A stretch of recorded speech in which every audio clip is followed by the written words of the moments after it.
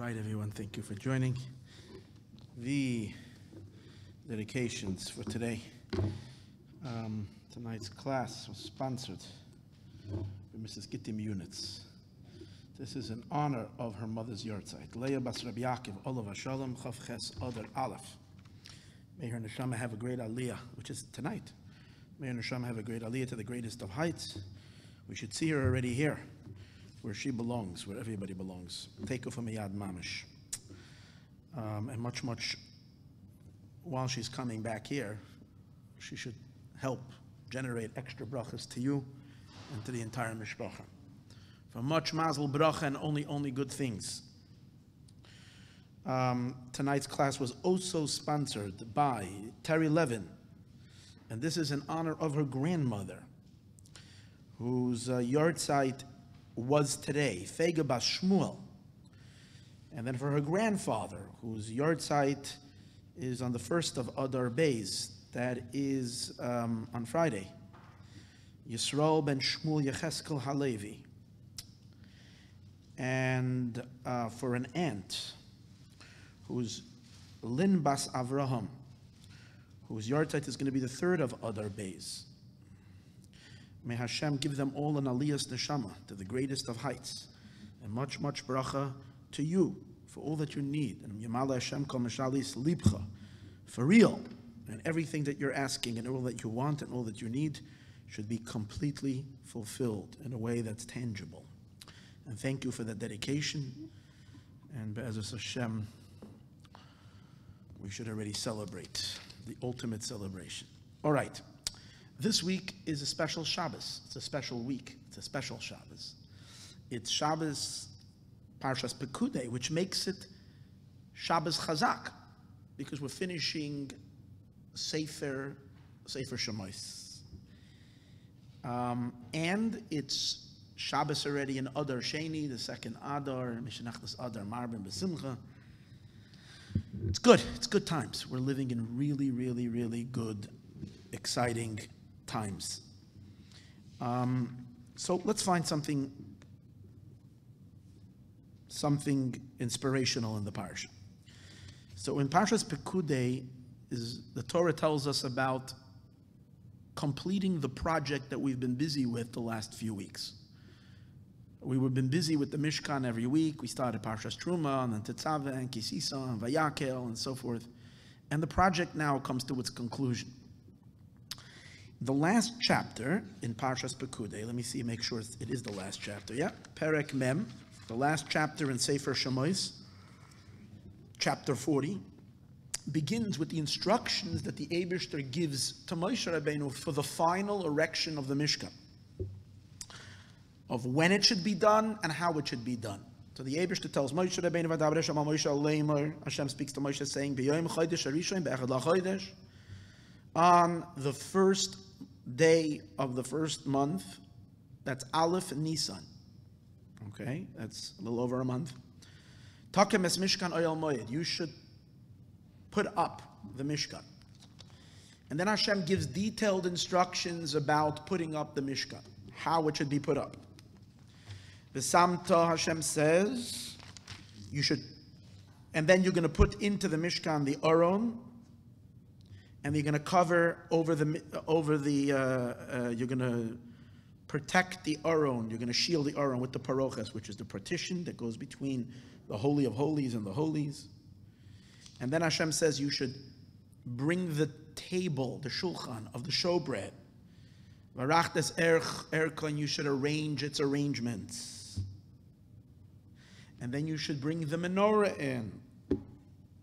V'aleisas nereisaha, and you should kindle the menorah. And then he says you should put the, so we started with the most inner sanctuary, the Kodesh HaKodashim, where we put the Aron, then you put the partition, then we're in the outer room, so we're working our way from in, out. And then we come into the outer room, we put the shulchan with the showbread, and Hashem says to Moshe, put the shulchan and put the lechem upon him on it, put the menorah and light its lamps, put the mizbeach, this is the small Mizbeach HaPnimi, Mizbeach HaZov, the gold Mizbeach. And here it doesn't say that he should offer the incense. It doesn't say that, but it says you should put the Mizbeach. Then he says you should put the partition. Then in the courtyard, you should put Mizbeach HaOlah, the Mizbeach of the Olah, in front of the Pesach Mishkan Oyel Moed, in front of the entrance to the Mishkan. Now that you're in the courtyard, you put the big altar. This is the one where all the sacrifices were on. Then you should put the kiyar, the wash basin, between the Ohel Moed, between the tent and the Mizbeach. That's where the wash basin was. And you should put water inside of it. And then Hashem says, you should place the courtyard around. You should place the courtyard around, and you should put the masach, which is the screen which serves as the entranceway to block, or to, in the entranceway to the courtyard, you have a special partition. Fine. Then you should go and anoint everything, and everything will become holy. So Nachmanides, Ramban, when he's reading the Chumash, has a problem. If you take these words literally, as it is stated, here's your problem. It says that you should put the showbreads on the table immediately. You should put the menorah and light the menorah. And the first problem Ramban has, you didn't even anoint it yet. In the next pasuk, it says you should go and anoint all the kelim. Before they were anointed, they were unholy. And if they're not holy, what's the significance of lighting a menorah that's just a regular candelabra? That's his question. And the further, it says you should put the mizbeach outside, and you should offer on it. That's what he says. You should put the mizbeach.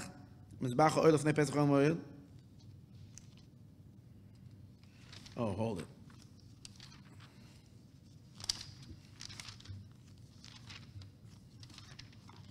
It says you should offer. Where does it say you should offer the? It says somewhere.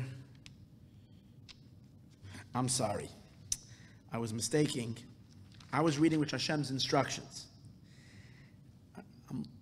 In chapter 40, a little later, not in Hashem's instructions, verse 17, Pasuk Yud Zayin, it's talking how Moshe Rabbeinu actually did it. That's what I was left. Something wasn't, I was on the wrong page. That happens to you? You're on the wrong page? But not when you're giving a lecture, right? It's no good. But let me tell you, now I'm on the right page, hopefully. What happens? He tells him, the Moshe Rabbeinu puts up the Mishkan. So it says that Moshe Rabbeinu put up the Mishkan, and the Ohel, and all the tents, and all the tapestries, and the whole situation. After he puts up the whole Mishkan, it says he went and Moshe took the luchos, and he puts them in the Aron, and he puts the poles in the Aron. The Aron is the ark. He puts the poles in them. Then he puts the cover, the kaporas on it. Then he takes the Aron and he brings it into the inner sanctuary. Good. And after that, it says he puts the partition. Fine, as I told you earlier. Then it says he puts the shulchan, and it says immediately that Moshe Rabbeinu put the showbreads on. Then he goes and he puts the menorah, and he lights the lamps. Then it says he puts the mizbeach. And here it actually does say, I knew something was wrong. I was telling you, I was looking for it. Here it says he puts that little altar, and it says immediately he burns the ketores, the spices, the incense. And then it says he puts the partition. Now he's standing outside, because he laid the partition out in front of him. He's outside. He puts the mizbeach, the big altar. And on the altar, he offers the olah, the mincha, and the mincha like Hashem commanded. Then he puts the kiyar, the wash basin, and it will be used for Moshe, Aaron, and his sons to wash their hands. And then, and afterwards, it says he puts up the courtyard, the fence that goes all around which was made through a certain kind of material, like a lacing. Like you ever see a tablecloth lacing, lace material? That's what the walls were made out of, like a laced material that went around, held up by pillars. But that went after everything. So going back to Nachmanides. Nachmanides says, there's a problem over here. You can't say that this is literally, the Torah is telling you actually what happened, how it happened, because then you have a serious problem. Number one, he was only commanded that he should anoint them all afterwards. That's number one. But the other question we have is, how can it be that Moshe Rabbeinu puts the Mizbeach and he immediately offers an Ola and a Mincha on the Mizbeach? The Mizbeach is supposed to be in a courtyard. He hasn't yet put up the courtyard. If there's no courtyard, if there's no fence, then it's not a courtyard. Then it's just a plain desert land. This place is not even cordoned. What is it called? Cordoned? Cordoned. Yeah, it's not segregated to be Mishkan. It's just an open space. So he would have to put first the wall, and after that.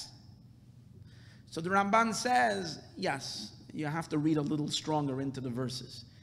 It doesn't mean that he did all these things immediately. He didn't. When Moshe Rabbeinu came in and he put the vessels, each one on its place, he didn't immediately put the showbreads. He didn't immediately light the menorah. He didn't immediately do the ketores. Because as we said earlier, it had to first be anointed. He had other things to do. And the whole Mishkan had to be set up. And when it says by the Mizbeach that Moshe Rabbeinu put the altar and offered right away, it doesn't mean that. He first poured the partition. It's only saying what he was going to do afterwards. After everything was put into place, Moshe Rabbeinu went and did all these things for the first time. Later, Moshe Rabbeinu did not work in the Mishkan. It was Aaron's job. But on the first day, on the 8th day, when he put up the Mishkan, this is the 8th day, because we're soon going to see that for 7 days they put him up every day, took him down. But on Chodesh Nisan, he put him up permanently. So on this day, Moshe Rabbeinu did all those things, but he did them only after the Mishkan was completed. That is what Nachmanides says. What Ramban says. Problem is, when you learn Rashi, you would think that Rashi wouldn't let something like this slip by without commenting. Now, if Rashi was also of the opinion of Ramban, that Moshe Rabbeinu did not do them immediately like the Psukim are saying, and he only did it later, then I think that's something, of course, that Rashi should have noticed. Rashi should have said something. He's changing the whole meaning of these Psukim. Since Rashi doesn't say anything and he's silent about it, it seems very clear that Rashi is of the opinion that whatever it says it happened, that's what happened. That's what took place. That's exactly the order that it was done. And that would mean that Moshe Rabbeinu immediately, even though there was no menorah in the room, he put the shulchan and he immediately piled them up with the breads. He put the menorah, he immediately lit the menorah. He put the altar, even though there is no walls, there's no klayim, he offered the korban immediately, which obviously needs explanation, because we know according to halacha that doesn't work. Because according to halacha, when there is no klayim, when there is no walls fenced around the Mishkan, then the Mishkan is not considered a Mishkan, and if it's not considered a Mishkan yet, you can't offer any korbanos there. So we would have to understand what's Rashi's reasoning. Okay? So even though I'm going to be a little bit technical, halachically, a little bit in the beginning, we're going to come to a very exciting teaching, what this is going to lead to. So bear with me. The possible explanation that there is to explain the argument between Ramban and Rashi regarding if Moshe Rabbeinu on the first day did everything, waited till the Mishkan was complete and only after that officiated, or Moshe Rabbeinu officiated and did the services in the temple, in each keli, in each vessel as soon as it was put into the Mishkan. The argument between Rashi and the Ramban could be explained as follows. We find another a difference between the two of them regarding the significance of the 7-day period that preceded the 8th day. See, the day that Moshe Rabbeinu was instructed, the first day of Nisan, to put up the Mishkan, even though in our pasuk it implies that this was the first day, Hashem is instructing, put it up, we know that that's not the case. Because we're familiar with the concept called Shivas Yemei HaMaluyim, which we're actually in the Shivas Yemei HaMaluyim right now, if this would be a regular Adar. Now that we're, but in some sense it is, because Adar repeats itself twice. The 7 days of filling are the last 7 days in a month of Adar, 7 days preceding Nisan. What happened? Those 7 days, Hashem instructed Moshe Rabbeinu that Aaron and his sons should do would offer certain sacrifices to kind of ease them into the service, to make them holy. And it was a 7-day kind of drill. It was a 7-day drill. There were specific sacrifices that needed to be done during those days. We know that during those 7 days, Moshe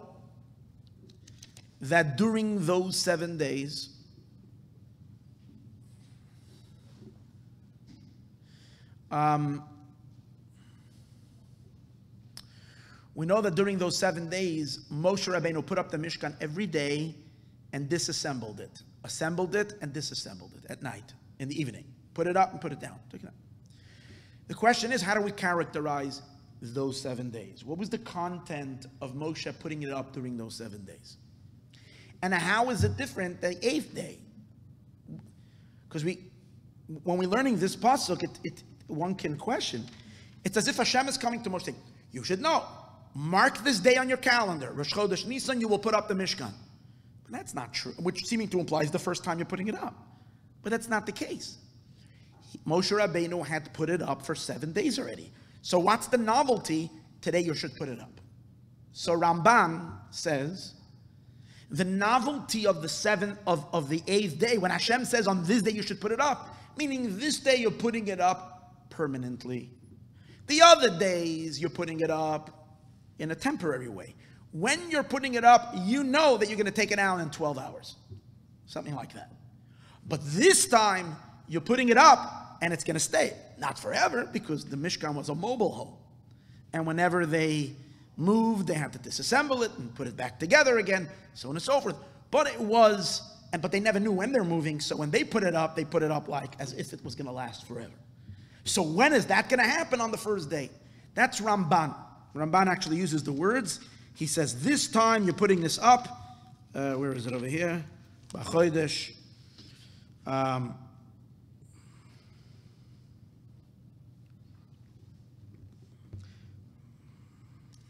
on.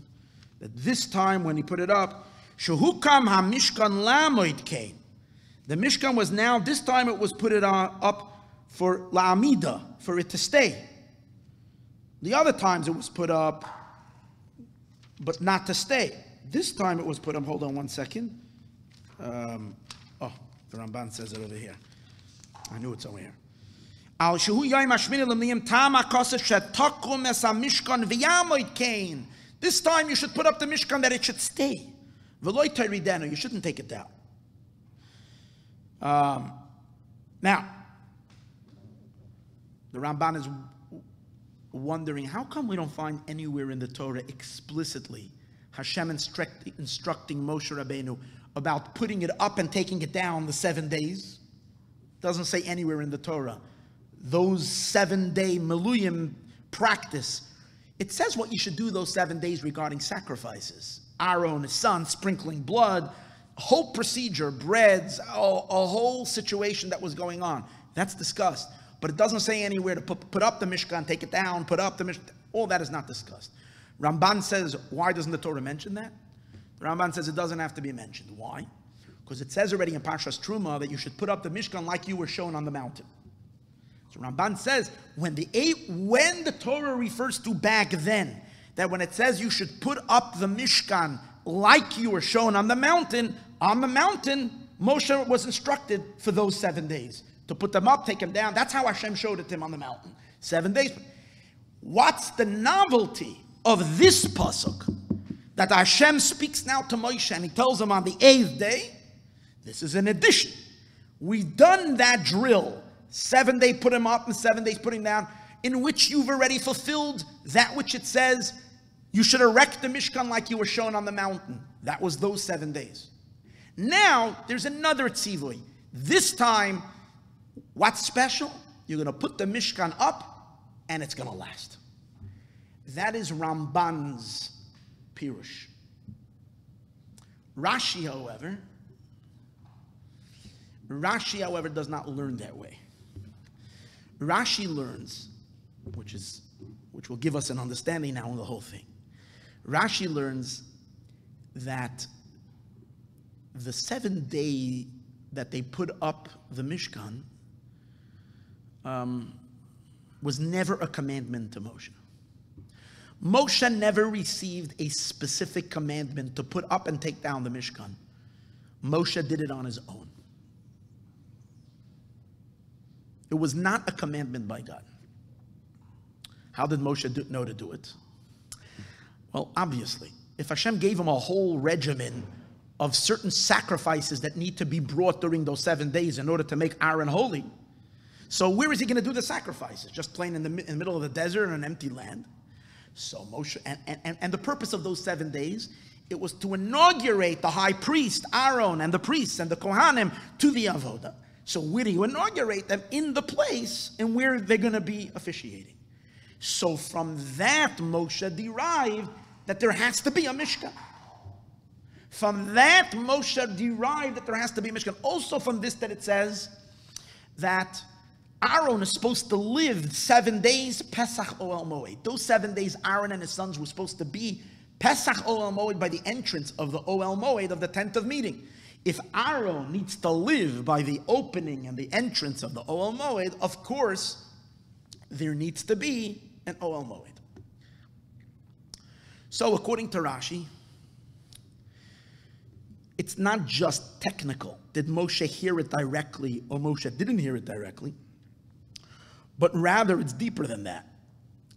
According to Rashi, there is no intrinsic mitzvah of putting up the Mishkan for 7 days. But there is a commandment. But the commandment is not to put up a Mishkan. The commandment is to do other mitzvahs. Technically, to do those mitzvahs, you need a Mishkan. So comes out Moshe's commandment to put up the Mishkan those 7 days were part of other commandments. It's not putting up the Mishkan. In reality, according to Rashi and according to the Ramban, Moshe did the same thing. He put up the Mishkan 7 days, put him up and put him down. That's not an argument. He did it. The question is, what's the content of that putting up for the 7 days? According to the Ramban, it's putting up a Mishkan. When you're putting up a Mishkan, this is the way you do it. 7 days you put it up and take it down, and the 8th day, it's permanent. That's the way you put up a Mishkan. According to Rashi, no, you only put up the Mishkan 1 day, and that's the 8th day. 7 days, you technically need these walls, and you need this situation, this environment, to be able to do other things that you were commanded to do that day, but that doesn't have the content of making the Mishkan. It's not Hakamas HaMishkan. You don't fulfill the mitzvah of a Asili Migdash, make for me a Beis HaMigdash, V'shachanti b'soichem, and I will dwell there. It's not a Migdash yet. You're fulfilling that. That's going to happen on Chodesh Nisan. Hashem tells Moshe Rabbeinu, this is the day. So according to Rashi, when Hashem commanded Moshe, you should put up the Mishkan like I will show you in the mountain, it wasn't referring to the 7 days. It was referring to the 8th day, which Moshe would put up a Mishkan. 7 days before that, it's a byproduct of other mitzvahs, but it's not a mitzvah of Mishkan. According to Ramban, it is a mitzvah of Mishkan. It's one long mitzvah of Mishkan that spans an 8-day period. 7 days putting it up, take it down, and the 8th. According to that, comes out something. According to that comes out a very interesting idea. That will change the definition of the service in the temple on the 8th day. In other words, depending on how we see the putting up of the Mishkan depending on how we see the content of those 7-day period before the 8th day, that will define the nature of the work on the 8th day. According to Nachman, we know a general rule. Every avoda, every service, every holy thing requires a period called chinuch. Chinuch means either education or inauguration. Now, for a person, we do education. And for an object or an entity, we do inauguration. But really, even education is a form of inauguration. You're inaugurating the child into something. Everything that's holy needs a certain, you can't just boom, like that. It needs to be broken in. You need to break it into. So, according to Ramban, since the 7 days of Miluyim, we're already fulfilling the mitzvah of Asuli Migdash. So therefore, during those 7 days, qualify that you can start doing already chinuch. Where do you do the chinuch? You can only do the chinuch, the inauguration, if you have a Mishkan. Since Ramban holds that we had a Mishkan already from the 23rd day of Adar, these last 7 days, the Mishkan is already put up as a Mishkan. If it's a Mishkan, you can begin inaugurating. According to the Ramban, then, the 8th day was no more inauguration. Inauguration time is over. We're done. What's the 8th day? We are open for business as usual. Regular day operations. I'm sure it was an exciting day. It's the first day that Aaron is, but it's regular open for business. It's not the first week celebration sale that a store has. Come and you have free popcorn. Okay? Free hot dogs for 1 week in the restaurant. Everybody can come. That's inauguration. According to Ramban, the 8th day, no more inauguration. It's a regular day. Why? Because we had inauguration already. The 7 days when we were inaugurating Aaron, those 7 days when they were inaugurating Aaron and his sons, were also inauguration for the Mishkan. But Rashi, following? Rashi that says that the 7 days was not considered halachically making a Mishkan, it was only a technical mitzvah as part of another mitzvah. But it doesn't have the quality, the content of making a Mishkan. According to that, when it came the 8th day, and this is the first day you have a Mishkan, what do you do when you have a Mishkan? You need to inaugurate. So according to Rashi, which was the day of inaugurating, of breaking in the Mishkan? Which was that special day of inaugurating the Mishkan? The 8th day. 1 day of inauguration, and that was the 8th day. And this will already take care. Now we'll understand why Rashi holds that on that day, Moshe Rabbeinu was able to offer sacrifices without the walls, without the fence, and the regular rules don't apply. The reason why the regular rules don't apply, because inaugurations are special. Just like I said earlier, free popcorn. Right? Come in and you buy one, get one free.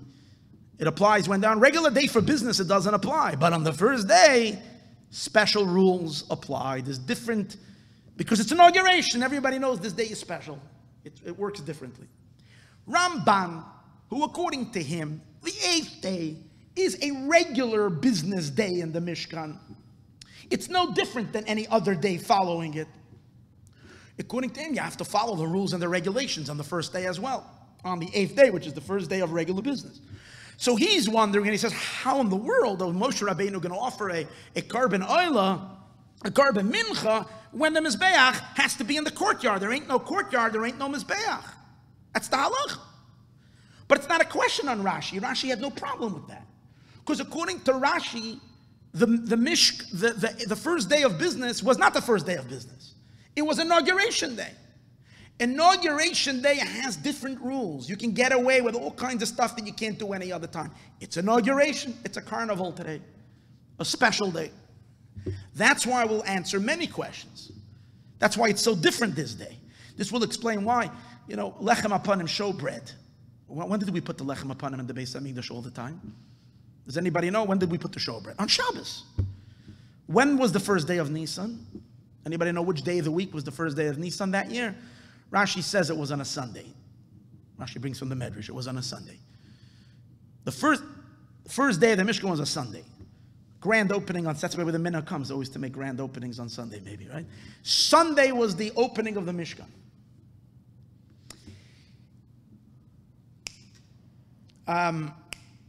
So why are you doing showbread?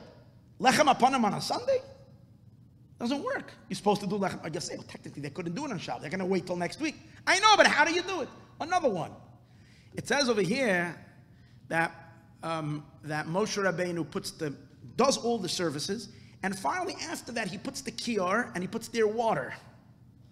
After everything, after he put the mizbeach, everything, then he put the wash basin and he puts water. But hold it, that means he didn't do the avodah washing his hands. And we know that you're not allowed to do, if chas v'shalom, a kohen, anybody that goes to officiate without washing his hands and feet, it's punishable by death. It's a very, very serious violation. And here Moshe Rabbeinu was doing all of that without washing his hands and feet, because he didn't even put the kiyar yet. But now we understand. According to Rashi, it's not a problem. According to Ramban, it's also not a problem, because Ramban says everything was put into place, and afterwards, so it could be Moshe washed his hands and feet from the kiyar, and then he went and he did everything. So it's not a question according to Ramban, but according to Rashi, who says he did it immediately, it's not a question. All the things were done exactly as it's listed. That means he did the work without washing his hands, because today is an extraordinary day. It's not a regular day, and today you can do things differently. And why are you able to do things differently? Because it's inauguration day. It's a day of chinuch. To understand this a little deeper, to understand this a little deeper, let's analyze one more thing. There's something else that was done over here. The way the Mishkan was put up on the 8th day is really questionable. What's the question? Earlier in the parsha, right in the beginning, Rashi says that Moshe and Bezalel had a little argument. Bezalel is the one it was his project. He built the Mishkan. But Moshe was the commander-in-chief.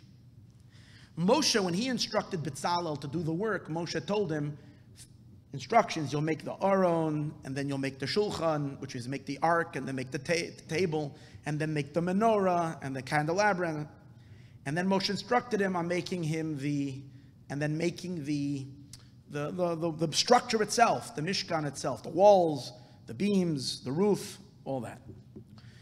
Bezalel says to Moshe Rabbeinu, well, I don't really get it. Bezalel says, B'noyheik sheba'olam. The minhag of the world is not to do that. B'noyheik sheba'olam. The minhag of the world is not to do this, something like this. You don't build furniture and then build a house for the furniture. First, you build a house. And after you build the house, you furnish the house. So Bezalel objected to Moshe. Moshe Rabbeinu was saying, what? Make the furniture first, and then build a house. Aaron and Bezalel says to Moshe, B'noyak sheba'olam, the world, the way things are done, they're done differently. Moshe Rabbeinu says to Bezalel, hear this, you're right. And that's why you're called Bezalel. Because that's the way I heard it from God. God actually said like you. Make the house and then make make the house itself and then you'll make the furniture. And that's the meaning of the word shkoyach. Betzal Kael Hayisa. Betzal Kael means Betzal Kael. In the shadow of God you were sitting. You must have been eavesdropping on my lesson with Hashem, because you know the way God told me. I switched the order, for whatever reason Moshe switched the order, but you heard the way Hashem said, and you're right, do it your way.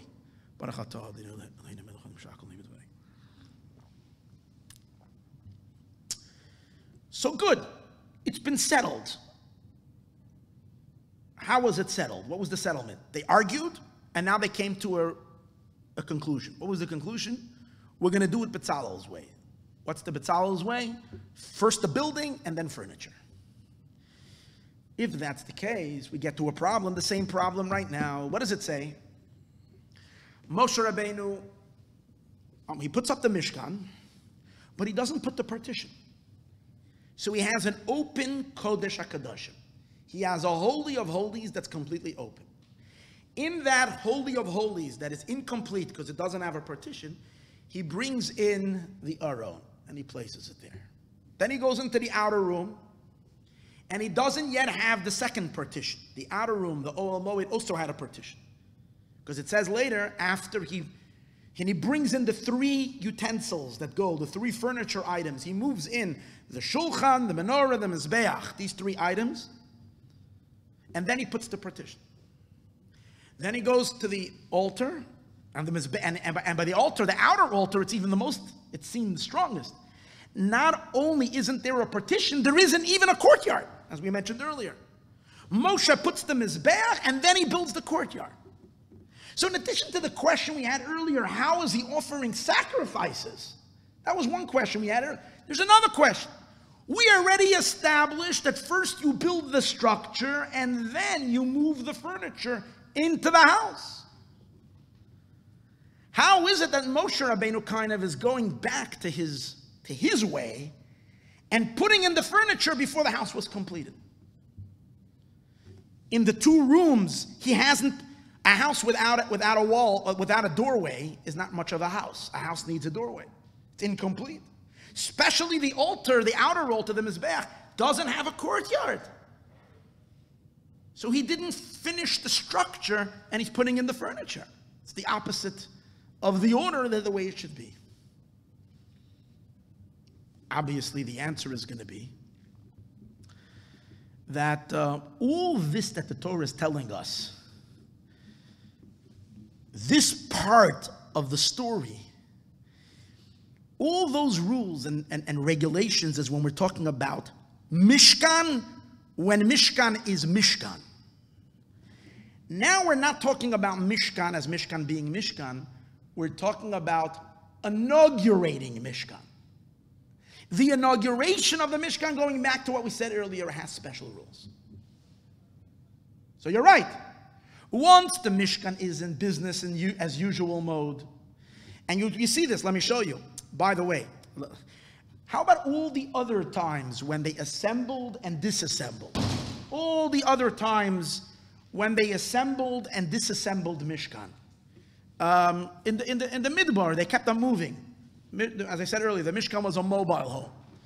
So every time they moved, how did they do it? Bezalel's way or Moshe's way? Did they put the furniture in first, or did they put the Mishkan in first? So if you remember, a part of the Torah we didn't learn yet this year, but we're going to learn it in Bamidbar.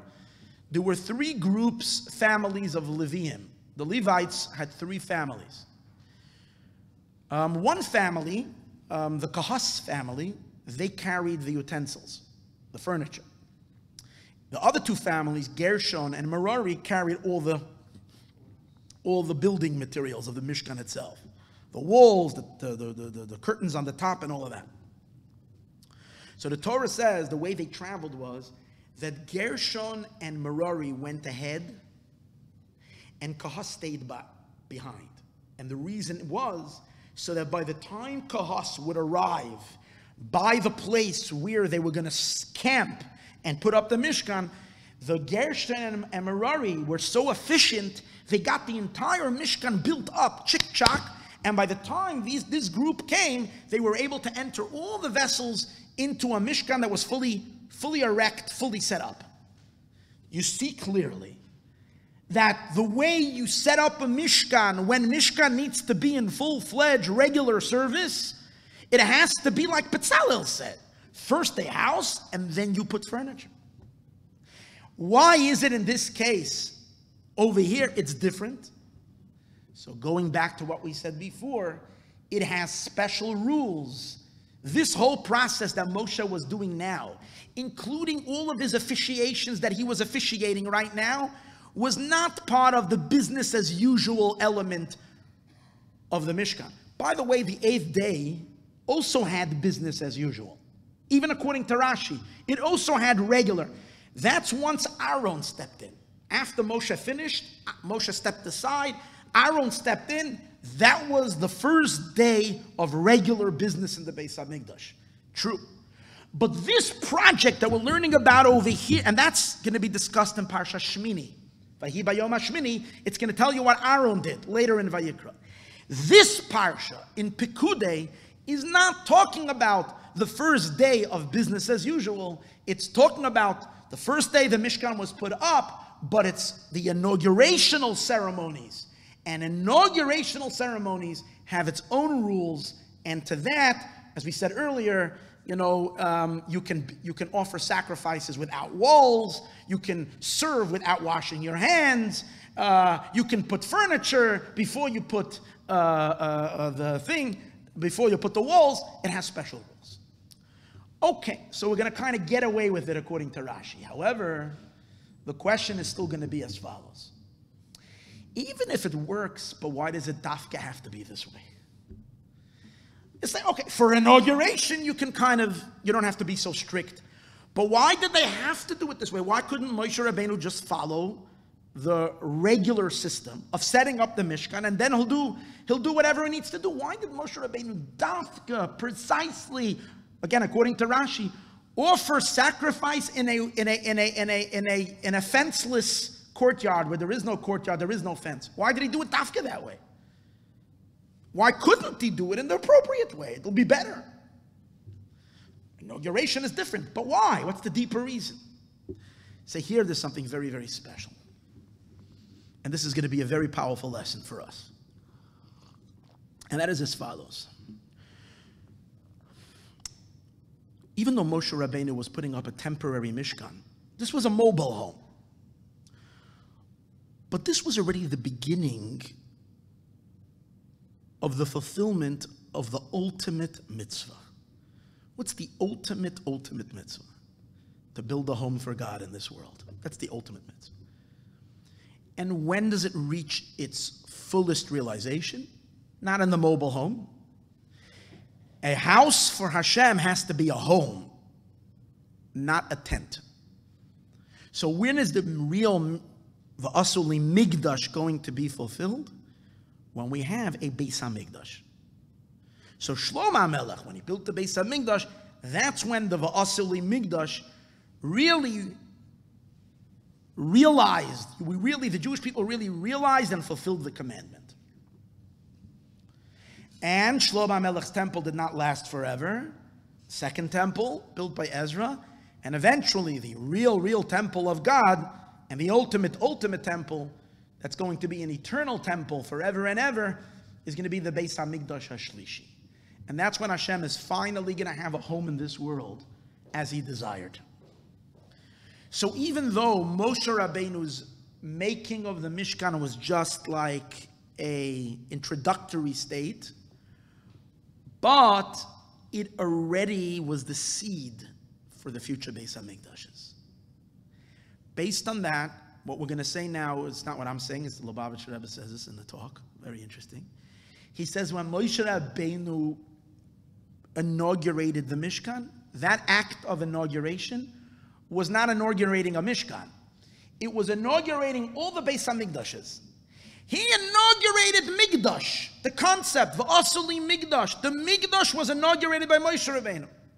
Moshe Rabbeinu's inauguration of the Mishkan was the inauguration, B'pnimius, internally. In essence, it was the inauguration of the follow-up after the Mishkan Shiloh, the Shiloh tent. It was because that too is a continuum of the Asali Migdash.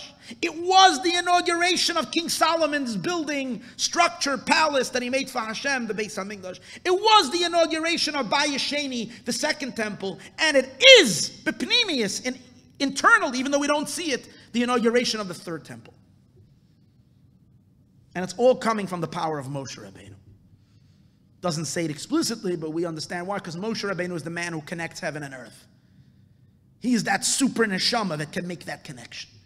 And that's why his work is burrowing through all of history. And his inauguration is already the super inauguration for the super temple as well, all the way through time. So now we'll understand why Moshe Rabbeinu, on purpose, inaugurated the Beis HaMikdash and did certain things when there were no walls around it. And the reason is because the Rambam Halacha, the Rambam Maimonides, teaches a very fundamental law regarding the Beis HaMikdash. Makrivin karbonos afal pi she'ein sham bayis. We can offer karbonos, sacrifices, even though there is no Beis HaMikdash. That means technically today's days, we can offer karbonos in the Beis HaMikdash on the Temple Mount. You have technical problems. Technical problem is that we're tamei and we're impure and we can't go there and all these other things. And we also have technical problems because we have 3 billion Muslims in the world that might be so happy about the situation. But in concept, halachically, we are allowed to offer karbonos in that place. Even though, once the Beis HaMikdash was built, it is forbidden to offer karbonos anywhere but in the Beis HaMikdash. But there's no Beis HaMikdash. How does the Rambam say that today's days we're allowed to offer? And even though there's no Hazara, the Rambam says even though the walls of the Hazara are broken down, there are no walls, there is no Hazara, there is no courtyard walls, we can still offer karbonos today over there.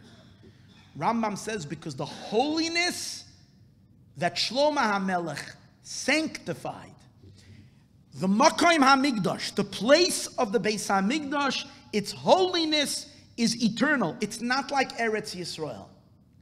The holiness of Eretz Yisroel was a holiness that was interrupted. The first initial holiness, when we went into Eretz Yisroel and we conquered the land, that holiness was, the Rambam says, is related to a conquest. We conquered it, that's what made it holy. As soon as we lost the conquest, because we were driven out of Eretz Yisroel, the holiness went. We lost the holiness. Initially, the first time, the Jewish people. Then he says we came back the second time, and this time we possessed Eretz Yisroel in a way of possession, not through conquest. So therefore, the second possession, the holiness of Eretz Yisroel today, is because of the Kedusha of Ezra, and not because of the Kedusha of Yeshua bin Nun when we went in the first time. Because that was disrupted. But the Rambam says that's the holiness of Eretz Yisrael. But the holiness of the Beis HaMikdash and of Yerushalayim, the Rambam says its Kedusha is not because of our conquest. Its holiness is because of the Shechina. And Shechina einoi betelo, the Shechina is forever. The holiness of Yerushalayim and the Holy Temple is because God dwells over there. It's Hashem's place. We discussed it last year, actually, Parshas Pekudei as well. We spoke about this Parshas, about this concept. But the holiness of the Beis HaMikdash is because of the Shechina. Shechina eina betela. Shechina is forever. Like we know the Kosel HaMaravi is a holy place because the Shechina is over there. So what do we see from here? Even if there's no structure, there's no Beis HaMikdash, its holiness is permanent. However, here clearly, that holiness is not in the Mikdash. It's not in the Beis HaMikdash. That holiness is in the place of the Beis HaMikdash. What are we saying? That why is Yerushalayim holy? Why is the real estate? Why is the Temple Mount holy? The real estate, the Temple Mount, the Beis HaMikdash, it's kadosh, it's holy, because Hashem dwells there and no one can chase God away. And therefore, it's forever. So the place is holy, not the structure. Once the structure is destroyed, it's not holy, right? But the Chiddush the Lubavitcher Rebbe wants to say, this is his Chiddush, that in addition to the holiness of the place, there is also an eternal holiness in the Beis HaMikdash itself, even though it was destroyed.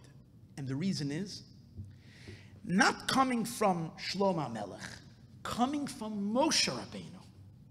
Since Moshe Rabbeinu was the first one to make a Migdash, what was Moshe Rabbeinu's Migdash?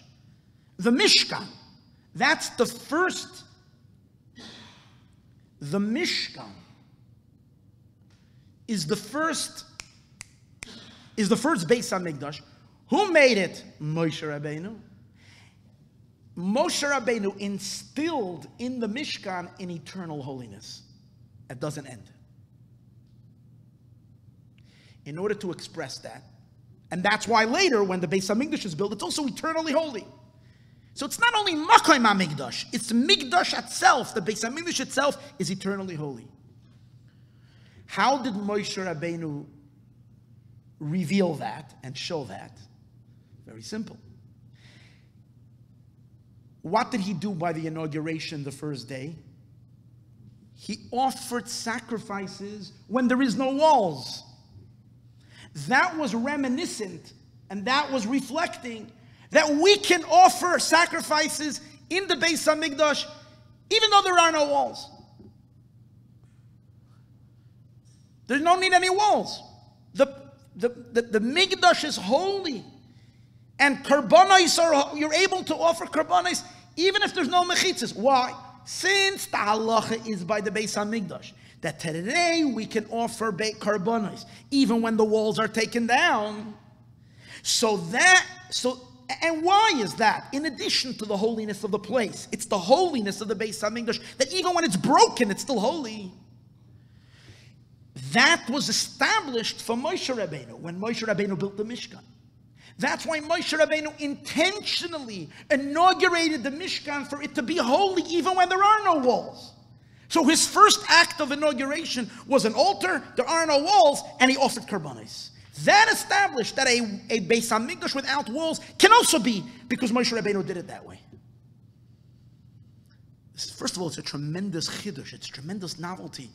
That the Maaseh Chinuch of Moshe Rabbeinu, the act of Chinuch of Moshe Rabbeinu, wasn't just for the Mishkan. It was an act of Chinuch for all the Batei Mikdash, even the Beis HaMikdash HaShlishi. That's a big chiddush. That's a big novelty. But the fact that it's going to be an uninterrupted holiness, and no one can break it, and even when the walls come down, it's still holy.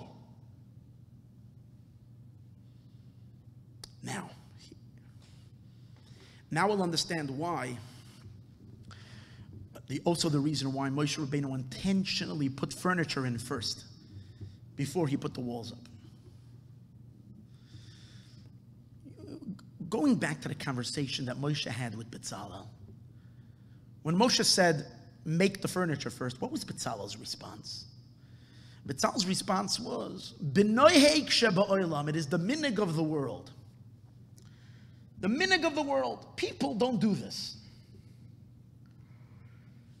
So you ask me a question. What do you mean, who cares what people do? We're building a Mishkan. Who cares what people do? It's like, what do you like, the Rosenbergs around the corner, when they built their house, you're talking to Moshe. Moshe Rabbeinu is talking to you about building a house for God. So you're telling me that the Rosenbergs around the corner, when they did it, and the Finkelsteins, who live on Formosa, they also did it like this? Man, who's talking about? What do you mean, B'noyek Sheba? This is the minig of the world. God is telling you to build me a Mishkan. The answer is, Hashem is moving into our world now. He's got to follow the building code of the Los Angeles district, right? They make you sugar, right? The government makes you crazy with the building code. If God is moving into this world, he's got to play by the rules of this world. That's it. There's Maayon Shabbat. You want to do your own thing, God? Then you got to do it somewhere else. Over here, there are rules. The ways people, the Eibishter is moving in. He's got to accommodate himself to the rules of this world.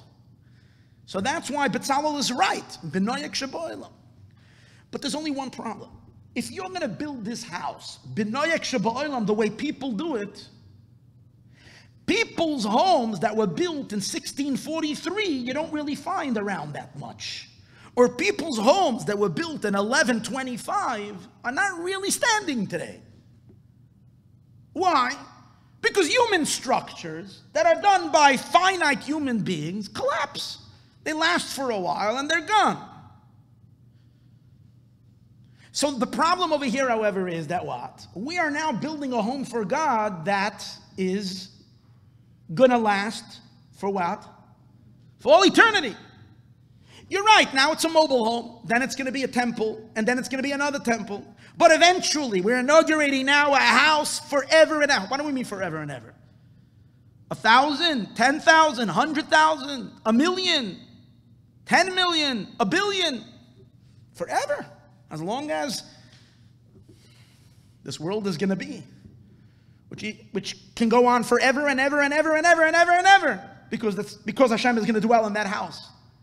That's forever.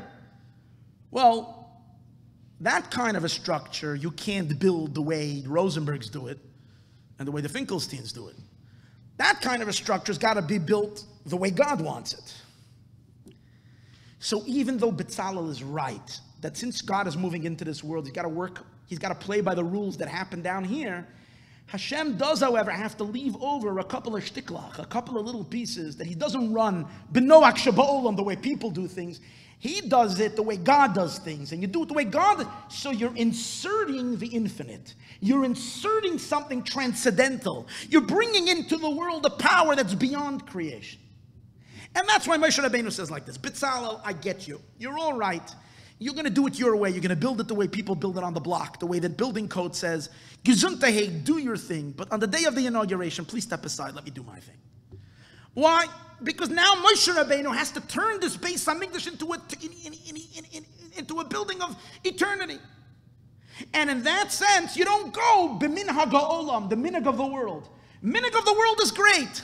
But right now, you got to transcend the world. And in the transcendental world of Moshe Rabbeinu, you can have furniture even though you don't have a building. As a matter of fact, the moment you can put the furniture, you put the furniture. More than that, you can offer karbanos even though there are no walls and there's no noek shaba'olam. There's no, in the worldly, what is right, what the custom of the world is. Yes, you have furniture only when the house is finished and completed and so on and so forth. But when you're dealing with an infinite power and an infinite dimension and an eternal thing, then things don't necessarily always work b'noach sheba'olam. So again, we're not dismissing the noach sheba'olam, the conduct of the world, because we do have to conduct ourselves with the conduct of the world. But even when we're told to conduct ourselves with the conduct of the world, if you're in a relationship with God, there has to be a few exits where you're not so stuck in the world situation, but you have a certain transcendence that's beyond. That's beyond. Therefore, the Rebbe says an amazing thing. He says the Hairah, the teaching for this for our generation. He says, even though in general a Jew is supposed to serve Hashem in a very orderly, organized fashion, and the orderly, organized fashion recommends and says that first you have to create a general structure. And after you create the general structure, you can start thinking about the details. But you can't start immediately with details because you're going to overload. So you first start with general structure, and then you get to specifics. For example, if you want to start being more, you'll be Makarev, a Judah Yiddishkeit, don't get caught with a detail, with a little part. Give the person the general ideas of being Jewish. Slowly but surely, you're going to work your way to details and so on and so forth. And with yourself, educating yourself or educating your children, there is a certain structure. You follow a certain pattern of what makes sense, and that's how you build. The Rebbe says that's good for regular times. But there are times, for example, he says, in the emergency times that we're living in right now, which is called Ikvasa de Mashiach, the last moments before Mashiach comes. We are living in such wild times. We're living in such extraordinary moments where you can't conduct yourself in the conduct of the world. That today's days, any type of opportunity you have to do something good, even though you can argue to yourself or others might tell you, well, is this the only thing are you really ready for this? You have nothing else in your life that you have to take care of? It's always that way. You have nothing else in your life that you need to take care of, and you have to get involved with this and this little detail. And the answer is, if times are times as usual, you're right. But when we're dealing in a specific emergency time, every single thing you grab, you have an opportunity to do something, do it. Do it immediately. If it's a chumrah, if it's a thing that is beyond your regular, do it anyways. Today's day, why? Because we don't know the last specks, the last tiny things that need to be done. We can't approach it all so systematic. There has to, in other words, what the Rebbe is really saying is that we have to be on fire. In other words, we have to be out of control. Follow? You have to be out of control, in control. Can't be out of control and be a bulldozer and destroy. But inside, you have to be a fire. You have to be a blaze. You're doing things that are beyond order, beyond normal. No, you have to respect Betzalel's reality, that you have to conduct yourself. But if anybody probes a little deeper, you see you're dealing with an energy, you're dealing with a power, you're dealing with a force that's beyond normal. It's not normal. And therefore it doesn't follow all the systematic systems of first let's work on the bigger things and then we'll get to the smaller things. No, whatever it is, you learn something, do it. You're not holding by it yet, you didn't get to it, that's for another time. Now it's time. Why? Because it's time to be mechanech, the third temple. And the Rebbe says it's interesting, primarily by chinuch, he says. This is when you're educating a Jewish child, you really need to imbue in them this infinite energy, devotion, dedication that transcends norms and systems. Today's days I find, and this is I think the Rebbe could be alluding to, we're turning a lot towards secular help to help with education. And they're very good. Some of these things are really methods and good ways in which you say the old yeshiva school system did not really pay attention. In today's days we have these modern day interventions and we need to intervene. And I agree with that 100%. You know, the way it was when I was a kid in Cheder, you got 2 petch from the Rebbe and you basically knew what you need to do. The rest of the day or the rest, depends each kid. Some kid needed a patch every morning and then he behaved. The other guy needed 1 patch once a week. The other guy needed once a month, but everybody kind of, that's the way it was. And obviously that ain't going to work on our children. It ain't going to work in the whole lifestyle of the Jew. It's not going to, so we have to take on all the systems that there are for modern psychology and work and teach and so on and so forth. Problem is that what I am finding is that it's coming at the cost of that transcendental energy and fire of the soul. We can't lose that. You got to have both together. And also you have to follow the order. And we have all these systems, but the systems are good for Gentile kids. You're dealing with a Jew who's got an infinite power and a power to turn over the world and an urgency that Moshiach has to come.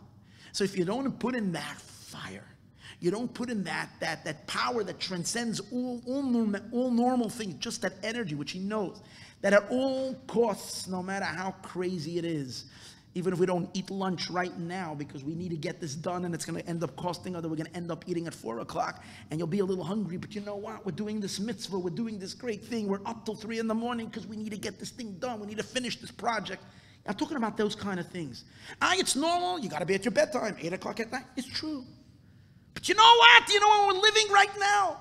So when we need to get a certain project done, a certain thing needs to get done, there's that uncontrollable energy. There's that power.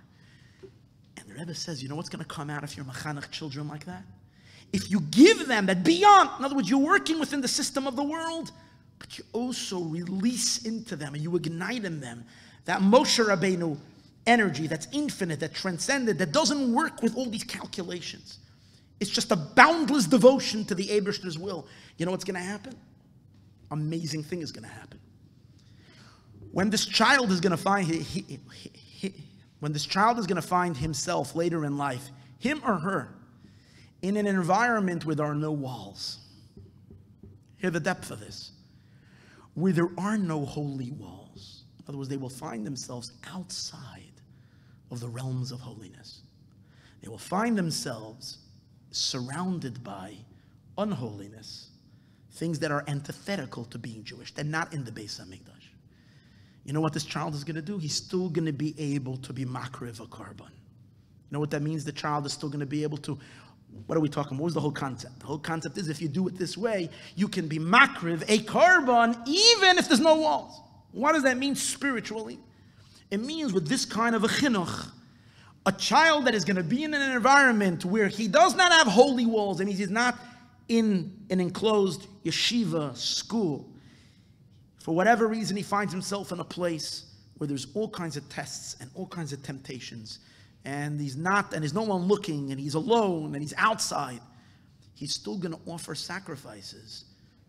He or she, meaning they're still going to be willing to subdue their animalistic desire for God's sake. Offering a sacrifice, meaning offering your animal soul. They're going to be makriv a korban, even if it's not in an environment. It's very easy when you're in yeshiva, when you're in shul, when you're amongst your fellows. But what's going to be when you're on vacation? What's going to be when business takes him to a place where there's no one seeing and there's no one there? Is he still going to offer his animal soul? More than that. But what else can you do? What else can you do? What else did we say you can do when there is no walls? You can eat karbanis when there is no walls. Eat kachim, eat karbanis. And what does that mean? Eat kodesh, holy. The Rebbe says it means something very deep. It means that holiness and godliness is something that will be eaten by this child even when they're not in a holy environment. You know what that means? That means that they will be internalized. Eating means when you internalize something and it becomes part of you. And so it's one thing to say, when I'm living in a very, very, very well insular community, I'm trained, me, my children, my family, we're trained to do what? To have our daily dose of Torah study, our daily inspiration. We can absorb and internalize holiness. That means eating sacrifices, eating holiness. But when there are no walls, there are no walls. When we end up in our lives in a place where it's a cold desert, it's desolate, it's empty, it's dark. Number one, can you make a sacrifice, a godly sacrifice? In that state, can you connect to holiness so deeply that you're eating it and you're absorbing it and you're internalizing it, even when there are no walls? Well, it depends on what kind of chinuch you got. That's the thing. If the chinuch that the child got was a chinuch of Moshe Rabbeinu, if the chinuch, the education that the child got, had an element of transcendental energy to it, had an element of craziness, I'm just putting it down in simple words, had an element of radical craziness, good radical craziness. That means that you don't have to completely be systemized and work with the norm. There's no question that the norm is a norm, and we're human beings, and we have to follow certain routines and certain regulatory things. But there always has to be an infusion of that fiery energy that knows no limit and knows no boundaries in its holiness. That will assure children that can eat korbanos and offer sacrifices even when there are no walls around them of protected kedusha. And this is the lesson from the way Rashi understands Moshe Rabbeinu's putting up of the Mishkan. May we merit already to see the power of Moshe Rabbeinu's inauguration as the third Beis HaMikdash unfolds in front of our eyes so soon. We can't even imagine how soon it will be. And when we will see that eternal edifice of Hashem finally fully built, fully manifest in our reality, may we get to see it through Mashiach Tzidkenu. May we see it